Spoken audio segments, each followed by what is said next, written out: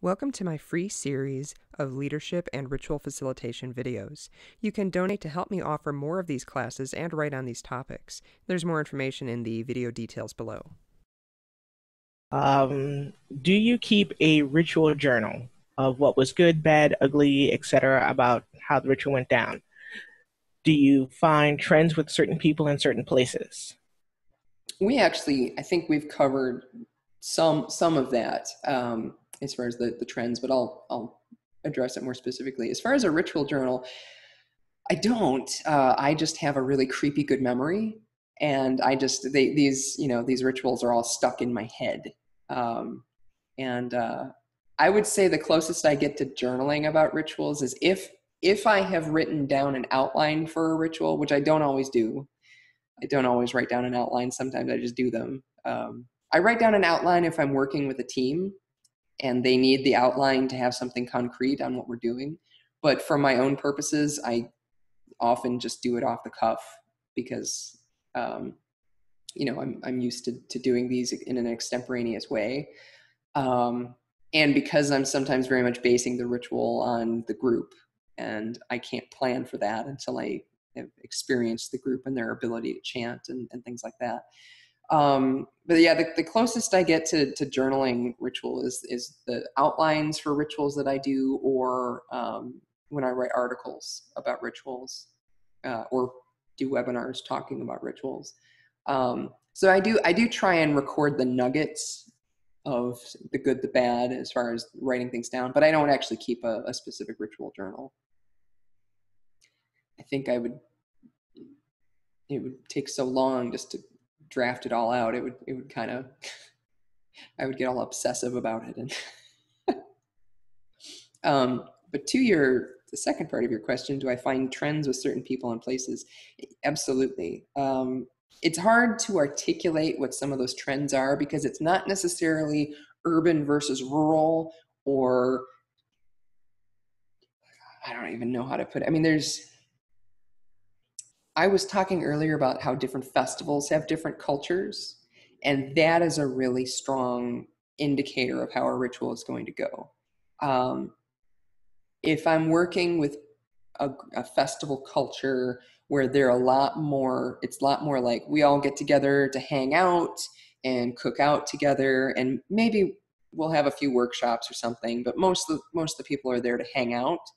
It's actually a lot harder to get people moving and singing in ritual. It's a lot harder to get them emotionally invested in the ritual. I have to work a lot harder at that. Public ritual, like pagan pride public, it's just harder. It's just harder to get people, to do things because it's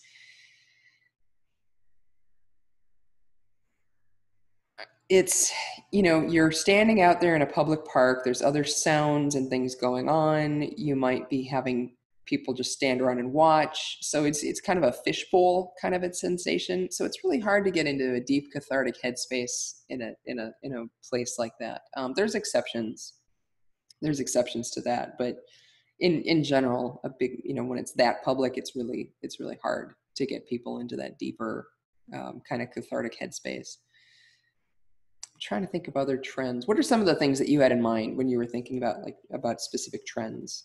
Well, if you are always doing, let's say, St. Louis Pagan Pride Day at this time, if, you already know that since you've done it before, the weather may be dicey, some people are going to be grumpy, make sure you tell people beforehand, you may want to get a coffee or a drink or something, wear nice clothes, have some cough drops handy, things like that. Because I tend to keep a ritual journal of rituals that I've written, and then my own personal feedback afterwards of what went well, what I think went well, and what I should never ever try again. Small things, really. Right. Well, and then there's things that you should never ever try again with that particular kind of group, but that totally work in a different group. Yeah, I mean, I realize I'm having a hard time putting into words the energetic sense that I get from people, but I call it my satellite dish of like, there are certain group energetic profiles that I just kind of hear almost, that I'm really clear that it's going to be hard to get this group of people moving energetically. I don't want to say it's harder to raise energy with a rural group, because that's a bigger axiom than I want to say. But what I guess what I mean by that is, like, the smaller festivals that are more focused on community tend to be more rural. They tend to be. It's not always the case, but they tend to be. And those tend to be harder to get people to participate. Like, even in workshops, like when I start out a workshop, and I usually start out with a check-in where I say, okay, so we're going to talk about pagan leadership. What are some issues that you've had come up for you? What are some things you'd like to learn? And in rural areas or at the festivals where it's more about social interaction, I have a harder time getting people to even speak up at those festivals and be willing to speak about, like, what brought you here? Why are you interested in this workshop? Sometimes they'll just look away and I don't know, I'm just here.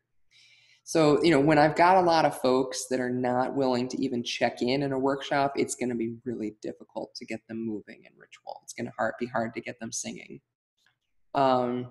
Smoking is an indicator. The more smokers, the harder it is to get people moving and singing. I could not tell you why, but that is absolutely what I have noticed, is that the more smokers there are in the group, the harder it is.